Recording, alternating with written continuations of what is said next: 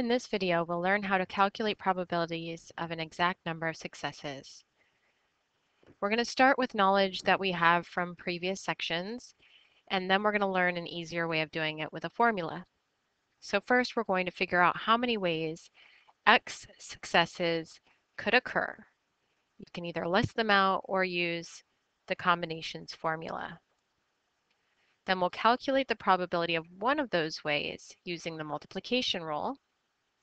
And we're only going to calculate the probability of one of those ways because it turns out that every single one of those ways will have the same likelihood.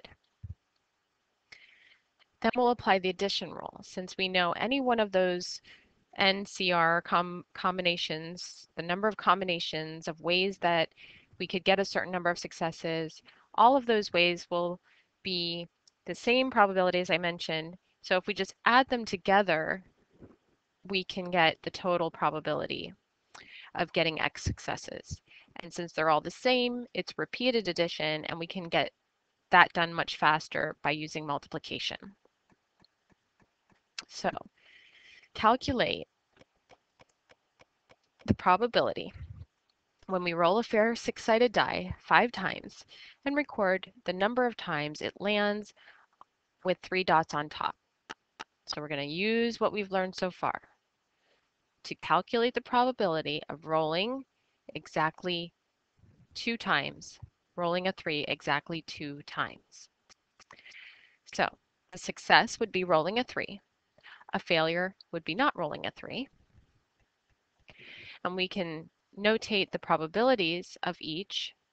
Lowercase p represents the probability of success in a single trial in one single row, which equals one side that has a 3 on it out of 6 sides. The probability of not rolling a 3 is the probability of failure, and we denote that with Q. And that would be 5 ways to not roll a 3 out of the total 6. Notice that P and Q add up to 1. They must add up to 1 since they are complementary. So the probability of exactly 2 successes, we could start by realizing that there are many ways to get exactly 2 successes when rolling a die 5 times. And I've listed all of those ways out. You can see I could have 2 successes and then 3 failures, or success, fail, fail, and so on. And I figured out that I had 10 different ways of getting that. Now I could have figured out that I had 10 different ways by using the combinations formula and doing 5 choose 2. But note that each of these has the same probability. Why do they have the same probability? Because if I'm using the multiplication rule to do success and then fail and then fail and then fail, I'm going to be multiplying the 1 over 6 to the power of 2 because I'll be doing 1 over 6 times 1 over 6 for those 2 successes. Then for the failures, I'm going to do 5 over 6 times 5 over 6 times 5 over 6, which is 5 over 6 to the power of 3. And since multiplication is commutative, what that means is you can move the factors around and it still gives you the same product. For instance, we know that 2 times 3 is the same thing as 3 times 2. So just rearranging the order of the successes and failures is not going to change the probability of each possible outcome. So we can just add it up 10 times. So first, the probability of a single success, success, fail, fail, fail.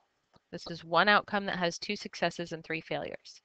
As I mentioned, 1 out of 6 squared, 5 out of 6 to the power of 3 or cubed. That gives us this probability. Now, times 10 different ways, we end up with 0.1608. So that may seem like a long road to go through to get to the answer. That's because it is. And we've come up with a much faster and more efficient way. And that's the binomial probability distribution function, or formula, as you want to look at it.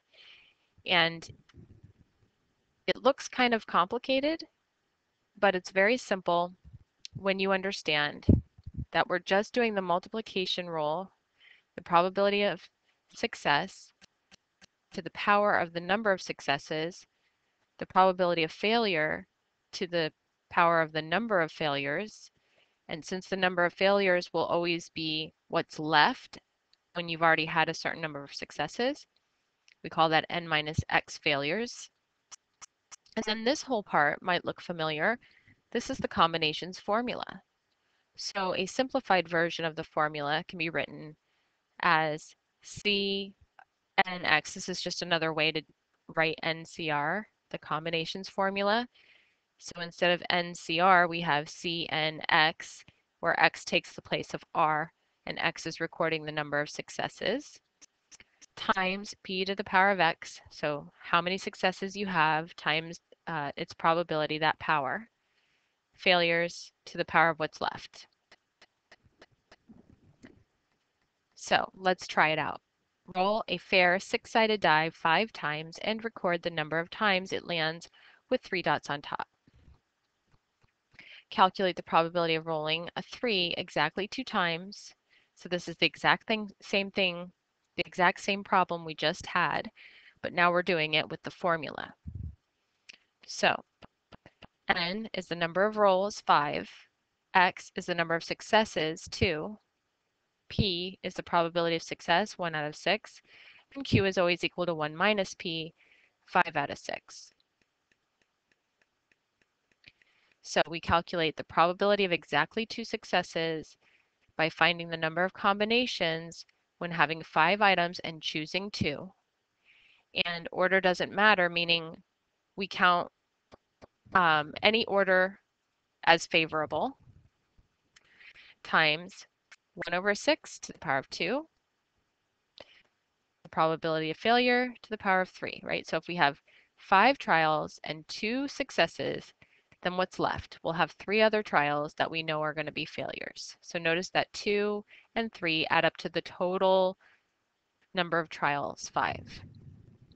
And also that the probability of success and the probability of failure have to add up to 1. So when we do the combinations formula with 5 choose 2, we get 10. When we do 1 over 6 squared times 5 over 6 cubed times 10, we'll get this.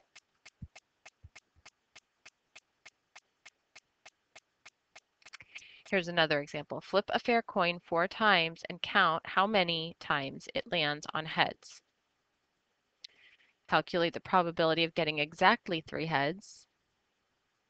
So using the formula, this time n is 4 because we're going to flip the coin 4 times.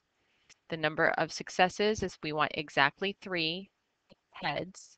The probability of a heads is 0.5, and q, the probability of not getting a head or getting a tails, is 1 minus p, or 0.5.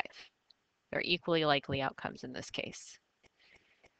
So we calculate the probability of exactly 4 successes by finding the number of combinations when you have 4 items and you choose 3, times 0.5 to the power of 3, that's the number of successes, raising the probability of success to the power of 3, times 0.5 the probability of failure to the power of 1. So that simplifies down to this, and we end up with 0.25. In the next video, we're going to construct the probability distribution for a binomial random variable.